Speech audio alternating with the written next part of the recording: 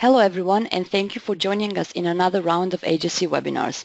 My name is Suzana Yeti and I'm the ASSE Portfolio Marketing Manager and your moderator for today. Over the next 30 minutes, you will get a chance to learn why the new standard for occupational health and safety, ISO 45001, hasn't been published yet, or how it will help you enhance your incomes when you implement it, and why you actually don't need to wait for it to get published if you want to get certified right now.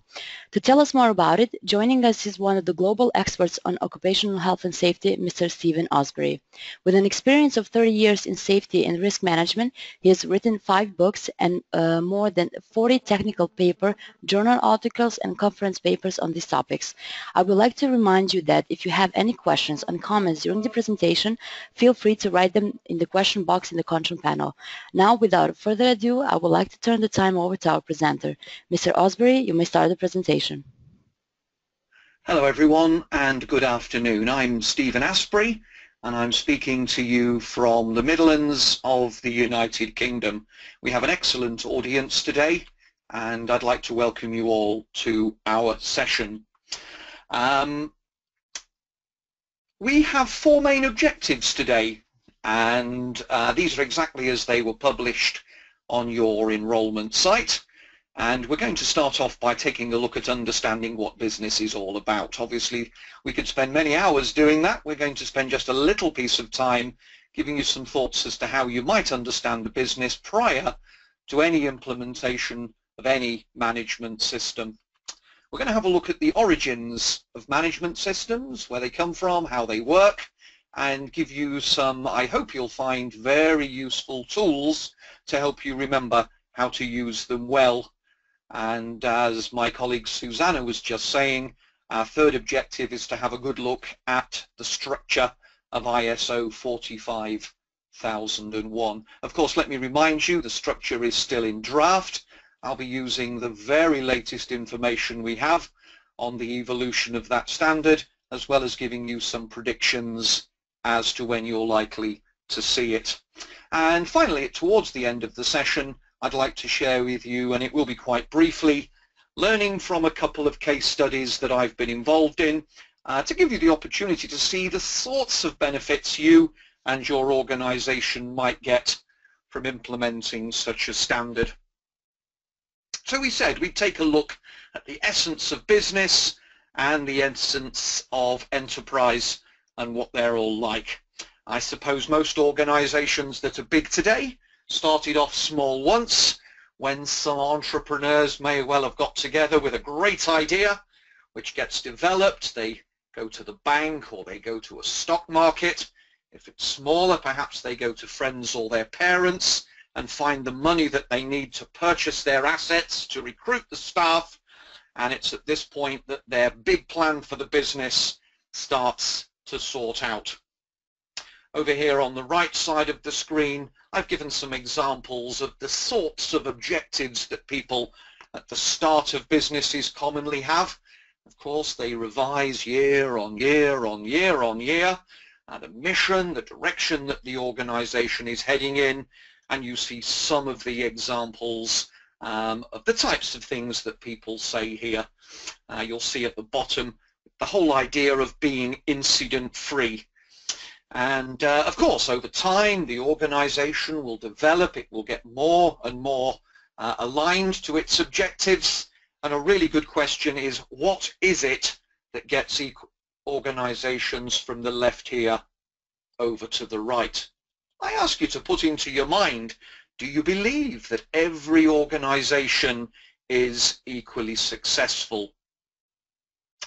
I guess like me, you've put a company into your mind, maybe you've read about it in the newspaper. You can do that almost any day in the world these days where something has gone wrong. The thing, it seems to me, that makes it the most likely that organizations will be successful in the transition from their good ideas to achieving their objectives is the use of structure in their means of control. And of course we use all sorts of different structures. Again, I've given some examples. If you're involved in quality, you may well have heard of ISO 9001.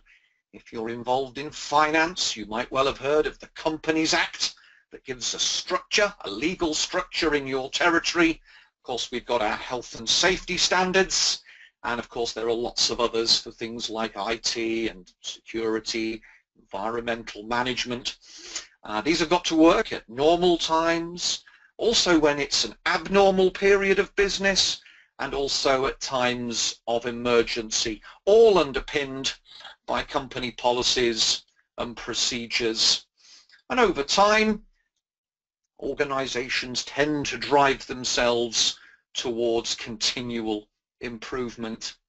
And the view I take is all of this is for the benefit of 5 very particular groups of people. Take a look at the first ones here. These are the investors, and whether this is friends or parents, whether it's the bank, or whether it's the people who've come to a stock market looking for an asset to invest in, at some point they're going to want their money back. The investors are a very important part of the reasons that organizations must be successful. Of course, then we've got the employees. Employees very keen to keep their jobs, to have job security, salary increases, and all the benefits of working for an organization that is successful and achieving its objectives. Of course, we have other people working in the organization. They could be contractors, they could be suppliers, and all of those know that if they're working with a successful organization, well, they too will share in the success too. I think it's reasonable to say that they share the fate of your organization. A fourth group, you'll see them, are the customers of the organization.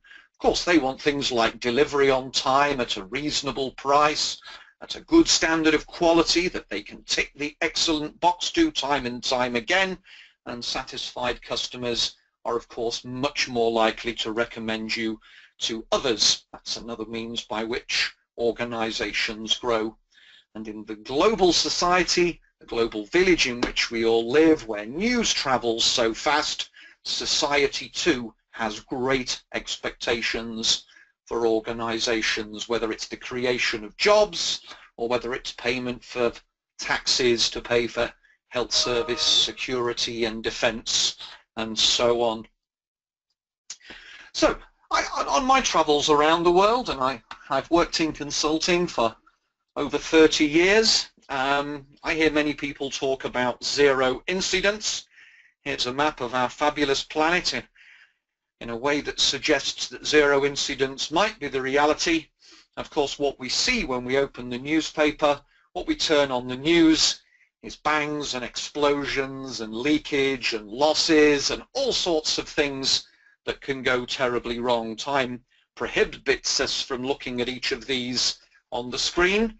We do record these webinars if you'd like to take a look at any of these again later on. The color coding here says that anything that's black is probably a business financial issue.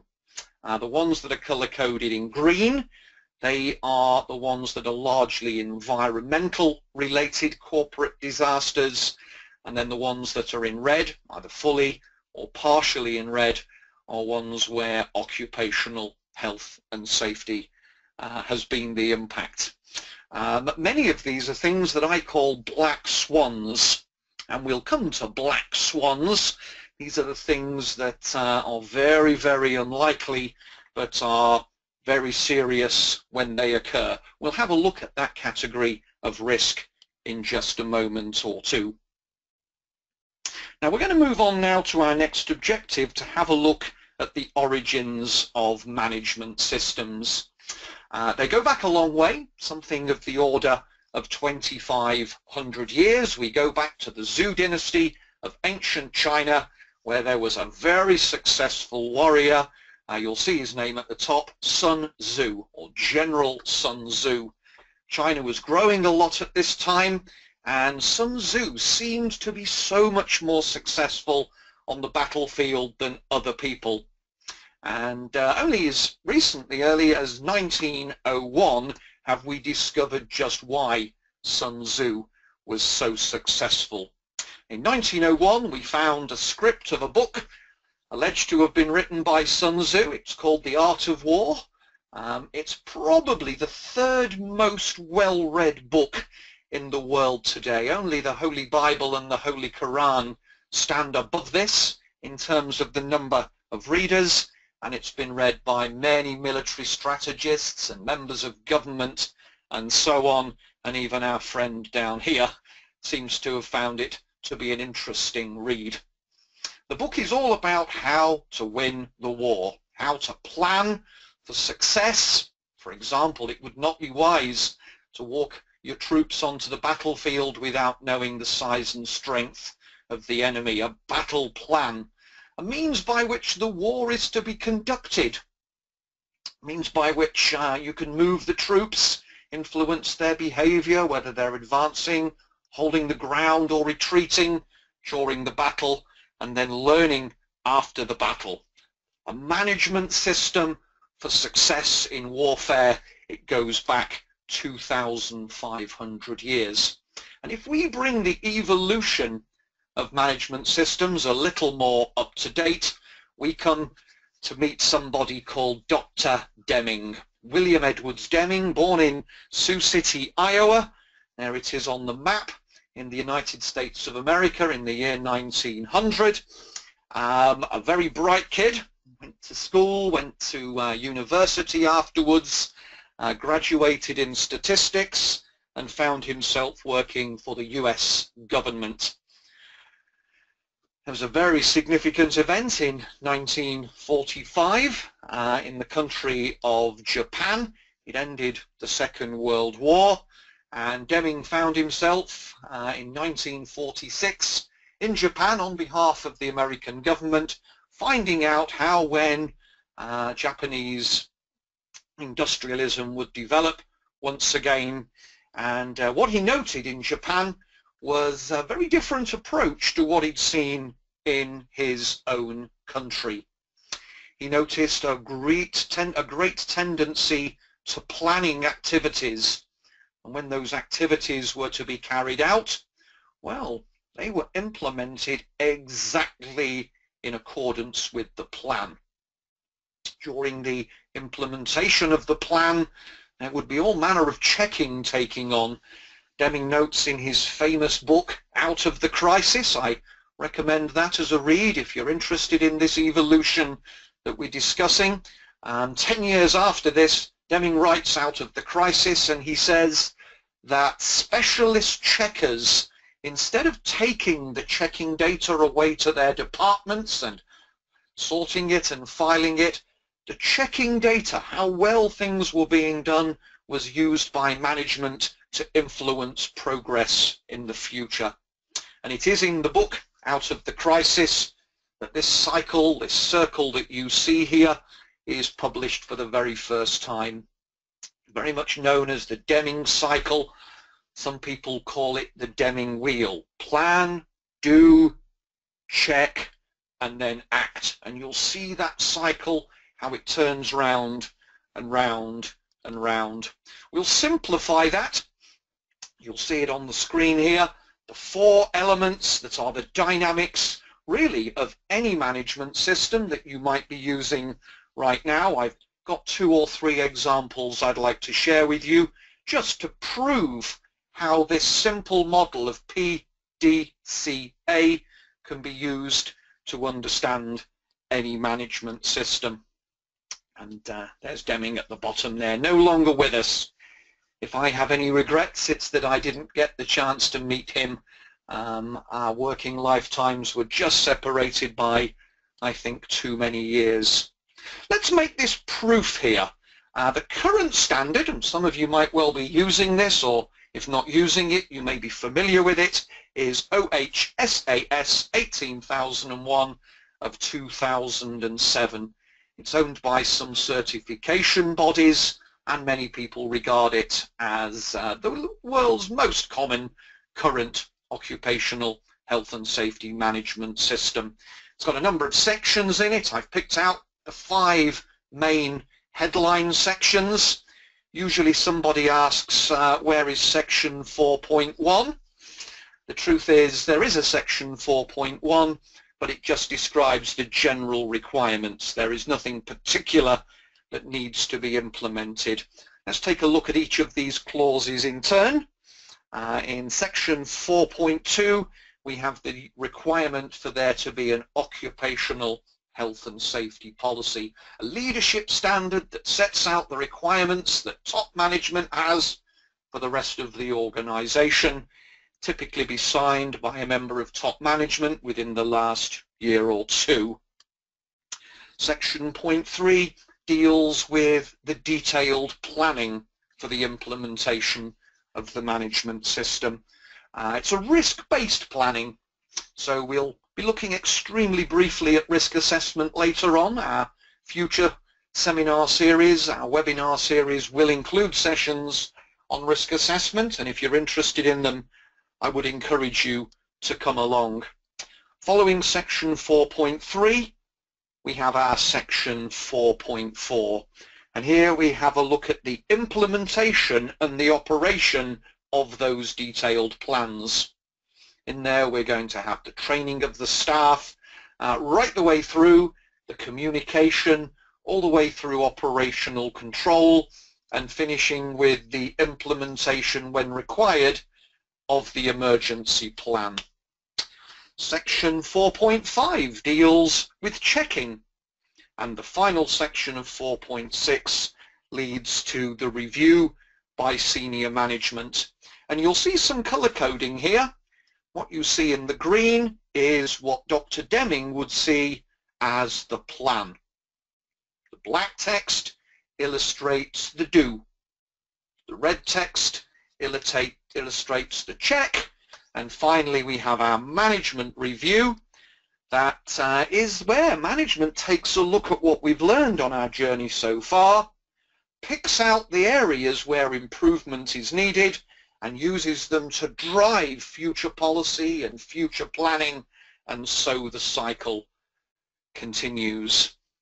I've picked out a couple of similar standards that some people may be familiar with. The OGP is the International Oil and Gas Producers Group.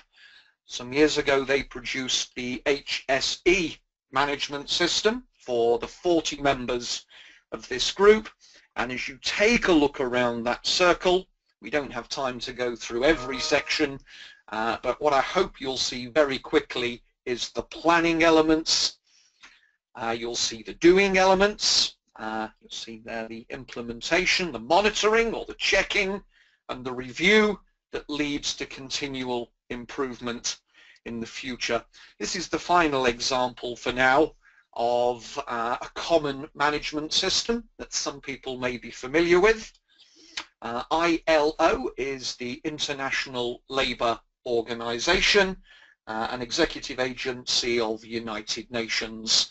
That's all of your countries and my country too.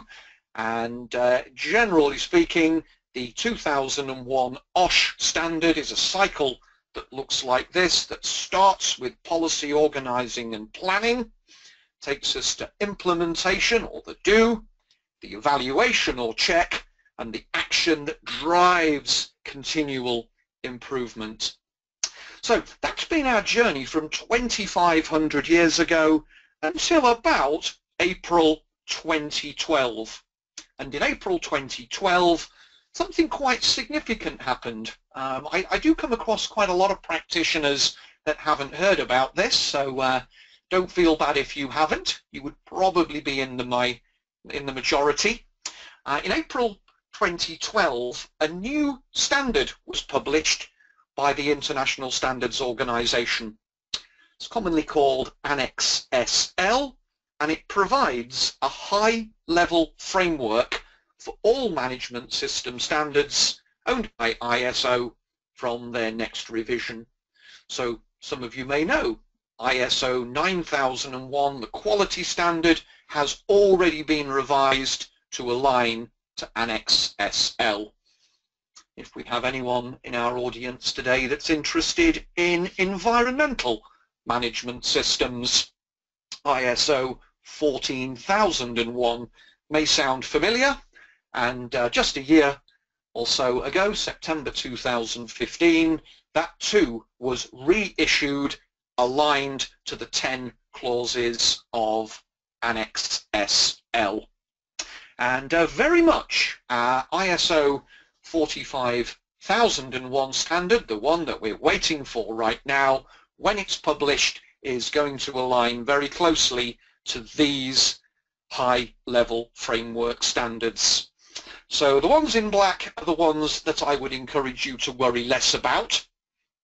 I would encourage you to think very closely about 4 through 10, and the bright people listening here may well say, well, this looks a lot like a Deming wheel. It absolutely is a lot like the Deming wheel.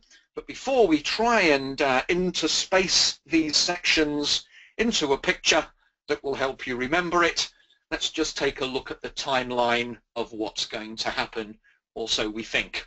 So the absolute published intention of 45001 is to replace OHSAS 18001. So when one arrives, the other will disappear, and I have no doubt that will happen. The committee that's leading the development, you'll see it noted at the top, ISO PC 283.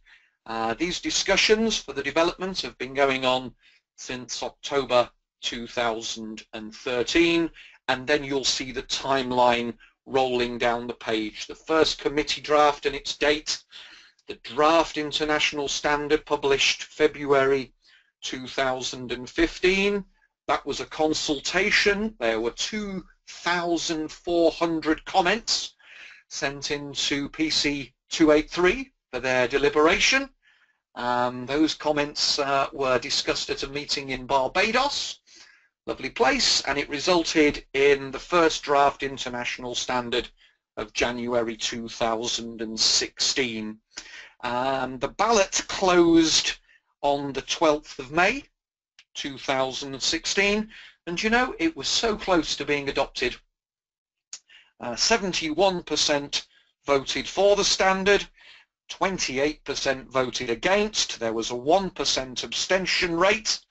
The requirements for that standard to have been passed were that 2/3 should be in favour, and well, it cleared that hurdle, but also there should be no more than 1/4 against, and there were 28% against. So incredibly close. We nearly had our standard then, but as it did not achieve sufficient support, there is a redrafting going on now. So that started in Canada, it moved on to Lithuania. The next meeting of PC 283 is going to be in Austria between the 6th and the 10th of February, and members of that committee, and I'm really very close to that, we're expecting a further draft in June 2017. Then there'll be another vote. The same rules apply, 2/3 in favour and no more than 1/4 against, and well, we hope that that will result in agreement, probably no earlier than October of next year, October 2017, but I wouldn't put the house on that. It's possible. I've heard this from a couple of the committee members say that it could be early 2018 before it arrives. So now we're going to make some predictions. Here is Stephen Asbury's prediction for what ISO 45001 will look like. So the words you'll see in here might look very common, very familiar. They come directly from Annex SL. We're going to have our planning elements of leadership and detailed planning. So some familiar things will be in there. Section 5.2 will be the occupational health and safety policy.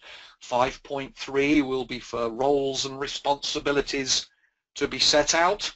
In section 6.1, I suspect, we're going to have our hazard identification and risk assessment that gives us our plan for the priorities. Moving round to the right-hand side, the do, we're going to have to do some training of our staff. I suspect that'll be 7.2. And then in 8.1, we're going to have our control processes, the hierarchy of control, management of contractors, outsourcing, procurement. We'll have our contractors in there too, and also the emergency preparedness and response.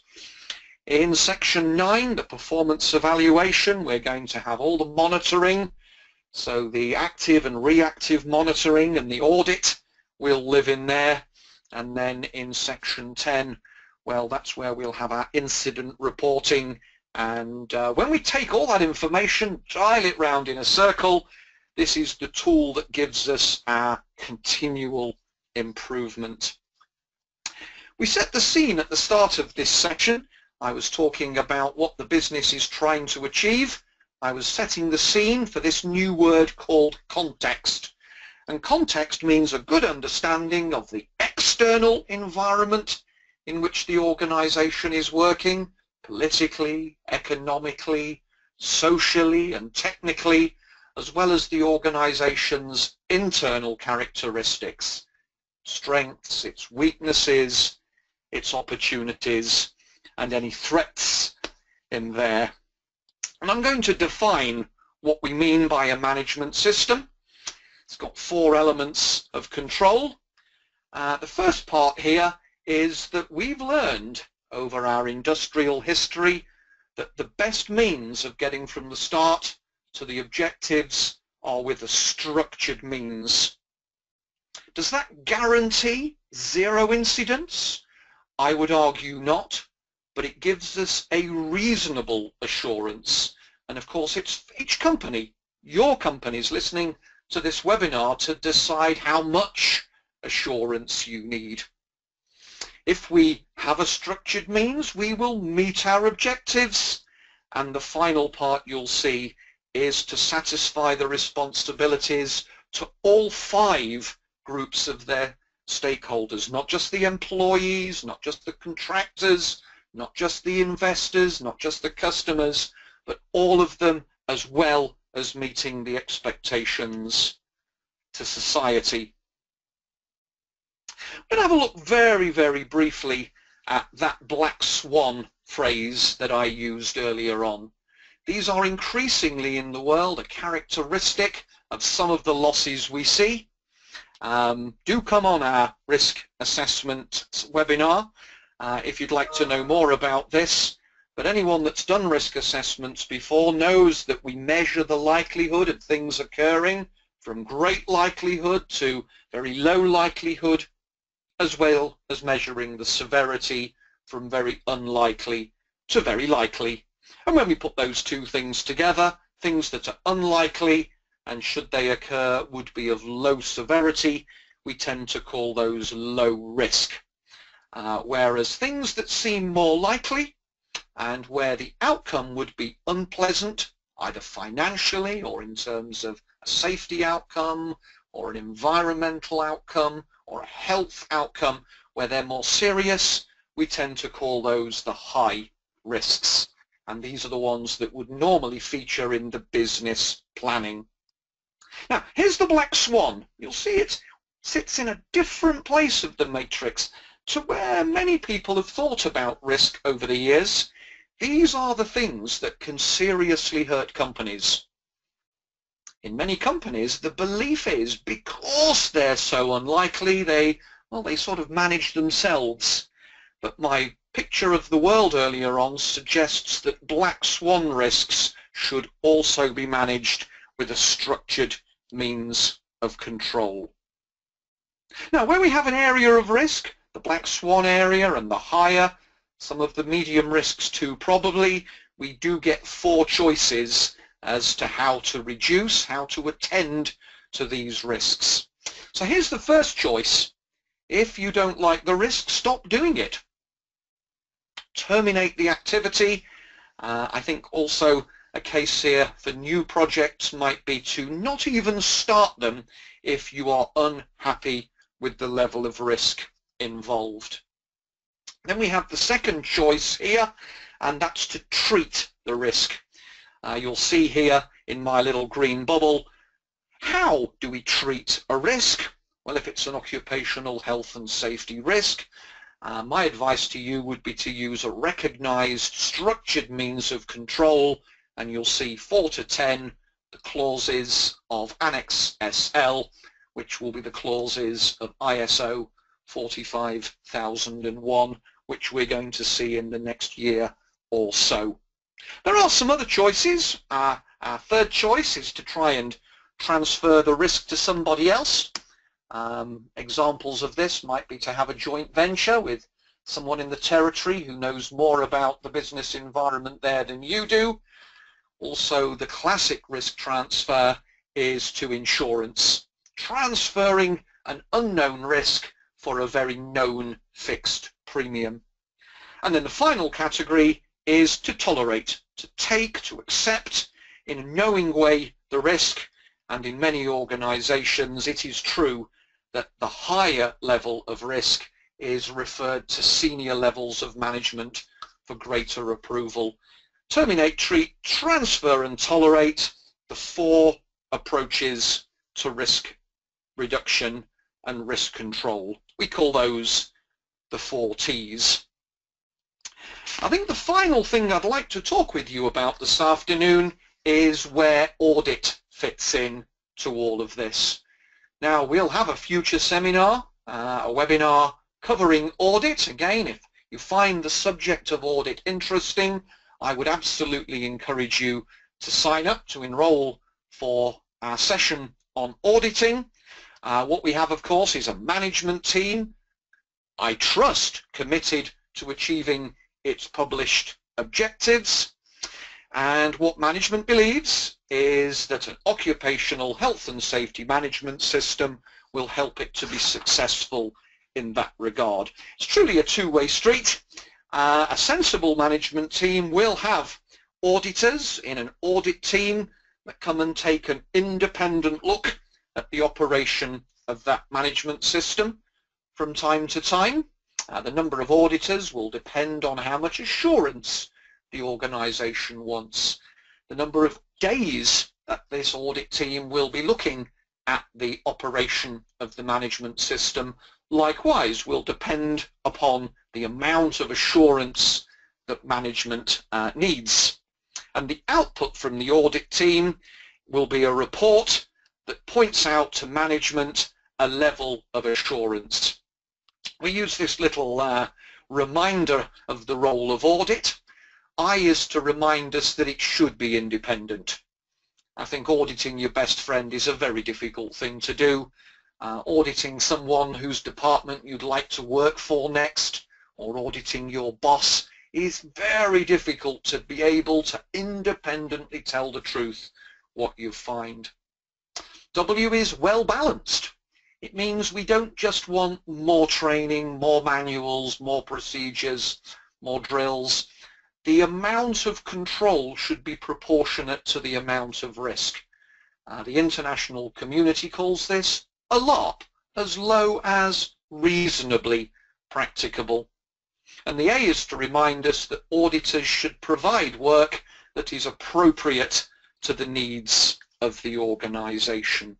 Again, audit is part of the continual improvement drive in organizations. And I'd like to share with you, as I said at the start, as you may have seen in the session objectives, a couple of case studies that illustrate this improvement opportunity. So in our first case study, we're going to look at a big international organization. They have something of the order of 60,000 employees around the world, and they have operations in 96 countries. With just a couple of countries in the world, a couple of hundred countries in the world, well, these people are almost everywhere. They're bound to have an operation near you.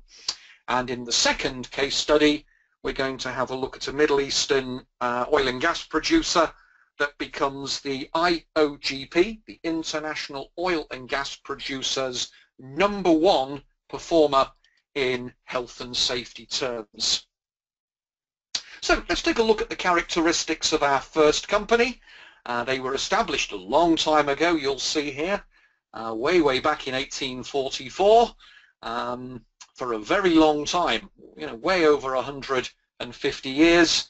Their operations were left to local management to determine. 96 countries, there were 96 different occupational health and safety management systems. At the strong end, they had some 18,001 management systems implemented informally, and in some of these territories they had absolutely nothing.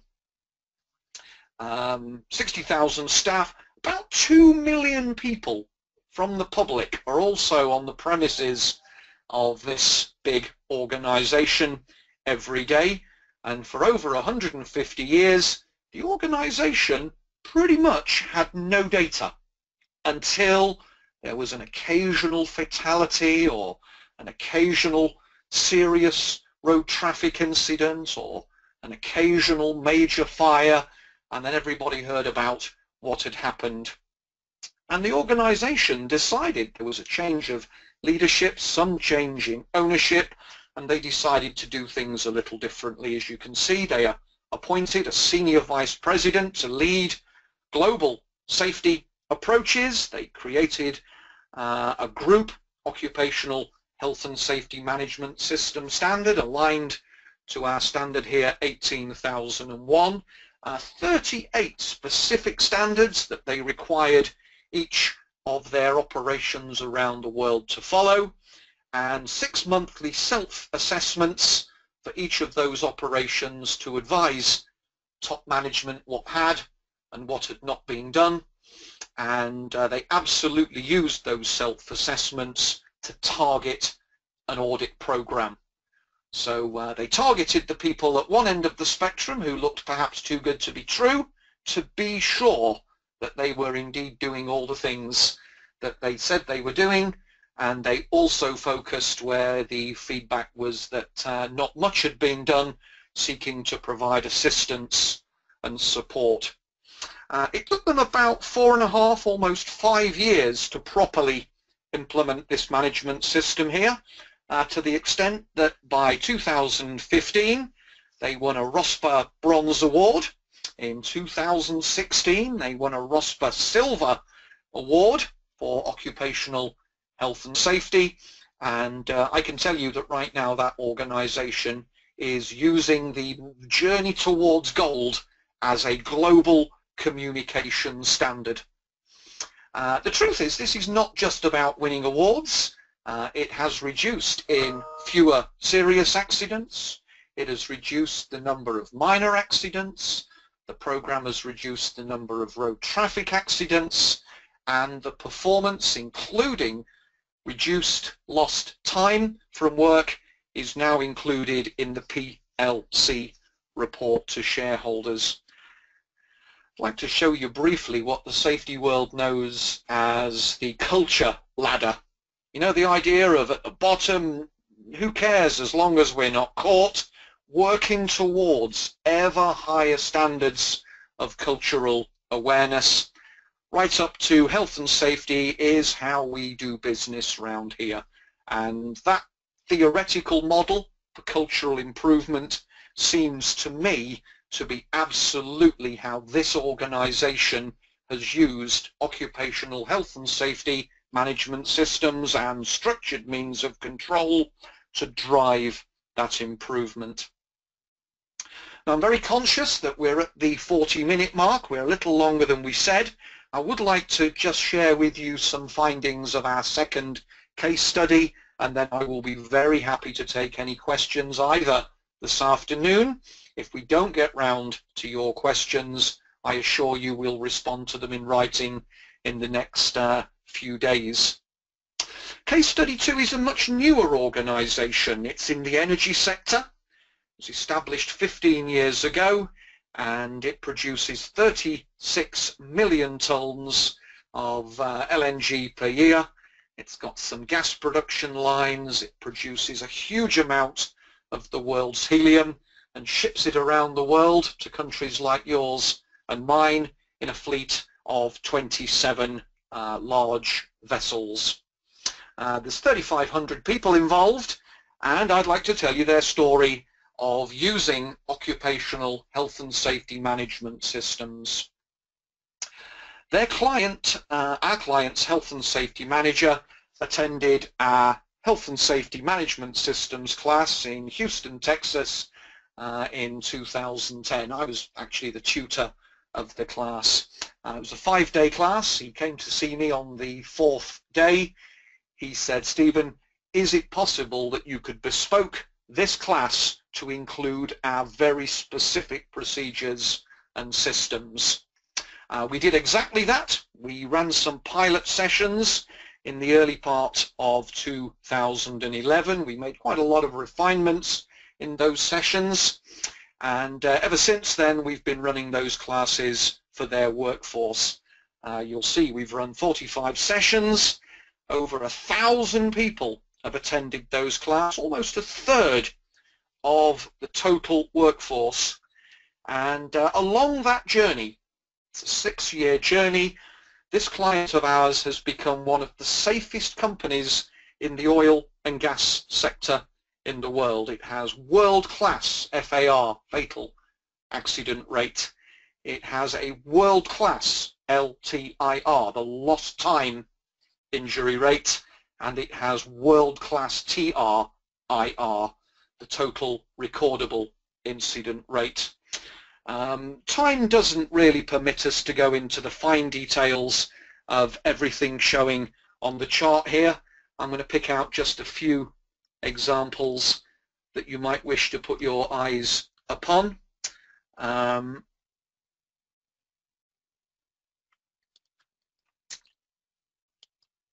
I also included a few photographs, and if you look carefully you might pick me out. I'm the guy in the top right-hand corner in the blue shirt, leaning on that black wall.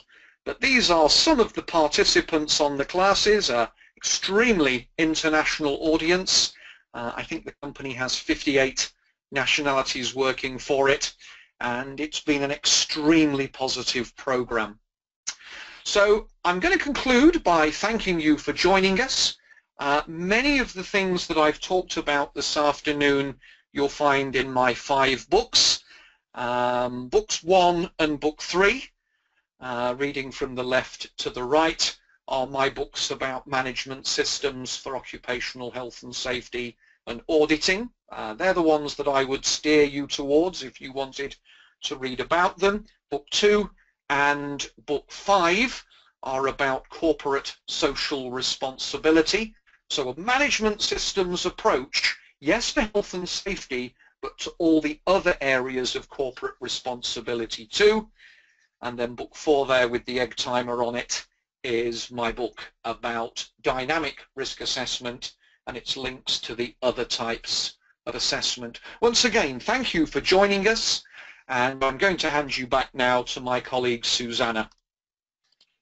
Mr. Asbury, thank you so much for this highly informative presentation.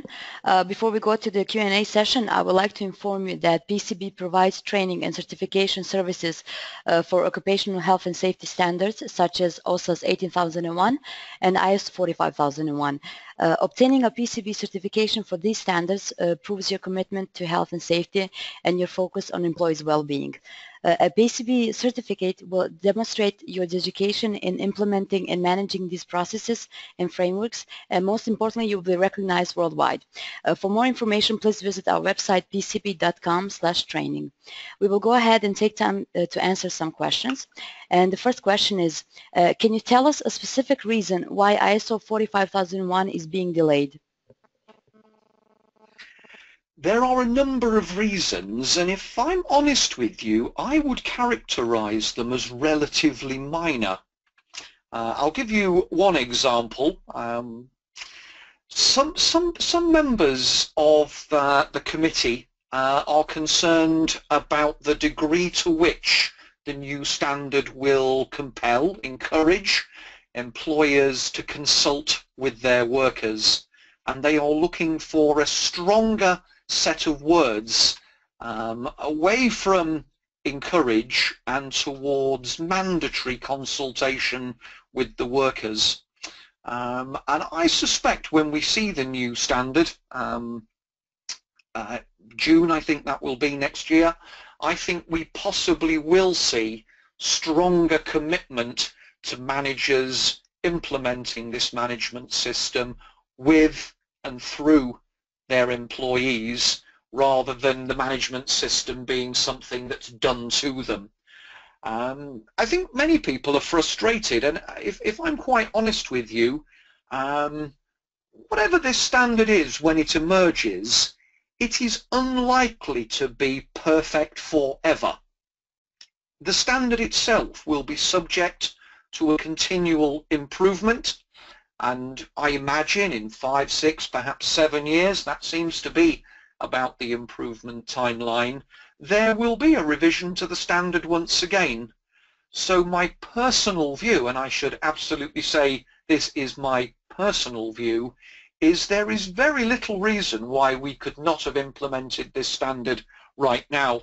And as I mentioned earlier, 71% of those voting agreed with me.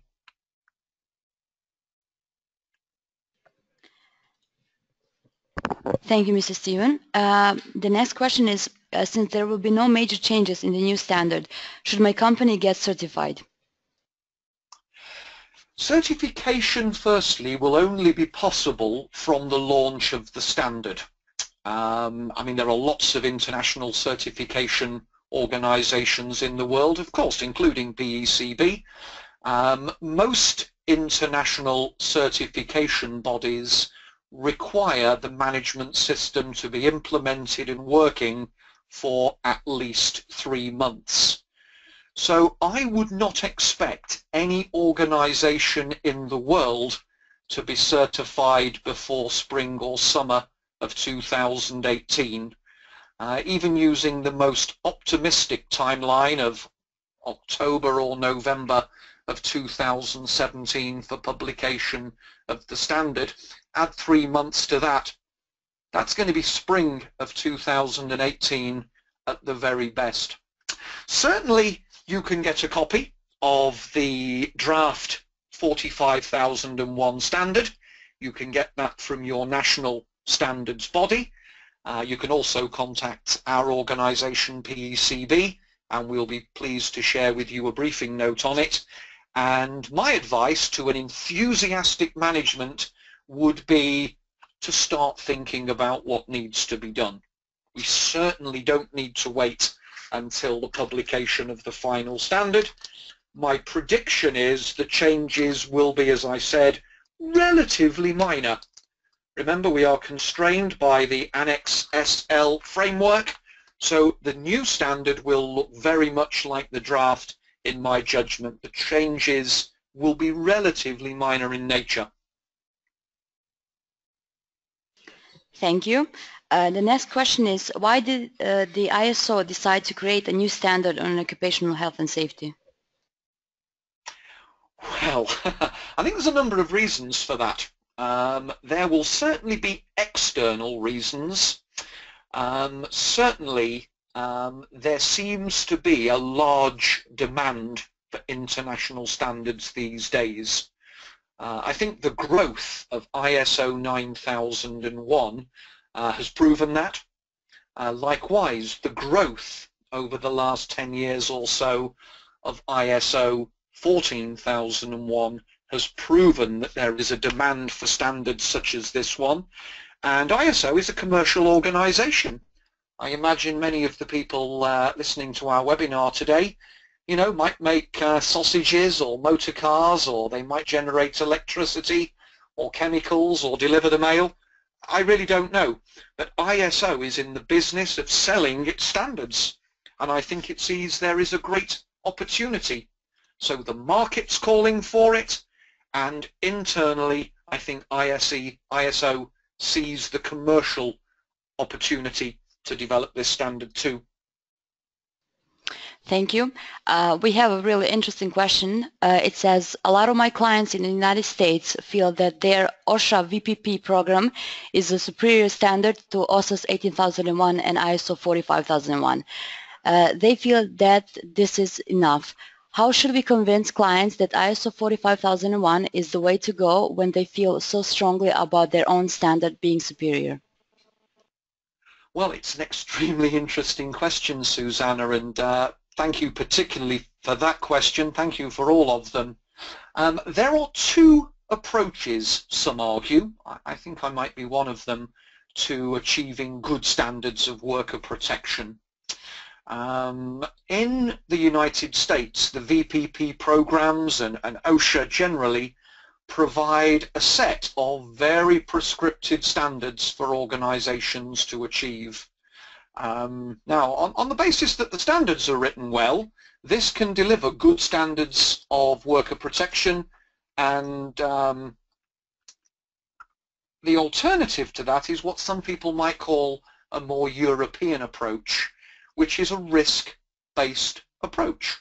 So it's not a prescriptive standard, it is for the organization then to determine which are the most significant risks and to implement the controls that they feel are the most appropriate. Now, please don't anybody think that the ISO standard says that you don't have to follow the law. Absolutely you do. It is very likely that in section 6.1 there will be a mandatory requirement to identify the legal requirements. It's actually nothing new. It's one of the standard clauses in the current OHSAS 18001 standard. So if we come back to the top of the hill and take a look at the big picture, it is obviously for the senior management of an organization to make sure that legal compliance is being achieved, either under an OSHA regulation or under any other regulatory framework. It is also for the senior management of the organization to determine whether or not a cycle of continual improvement, learning and implementing, being predictive and preventing is for that organization. It is ultimately a management decision, and however enthusiastic I may be about management systems, I really have seen their success for 30 years, and I've given you a couple of examples in this webinar of how that's worked for other organizations, is a decision for senior management to take. I think my final comment here is legal standards, certainly in my experience, set the minimum standard. The organizations that seem to have performed the best over the last 20 or 30 years have not been satisfied with the minimum standards. They've pushed forwards into other areas of compliance, including those that are non-regulated. Mr. Asbury, thank you once again for your presentation. It was our honor having you as a presenter. I would also like to thank all the attendees for joining us. Unfortunately, we are out of time, and all of the received questions will be answered personally by Mr. Asbury via email. On behalf of PCB and our presenter, we wish you a great weekend. Bye.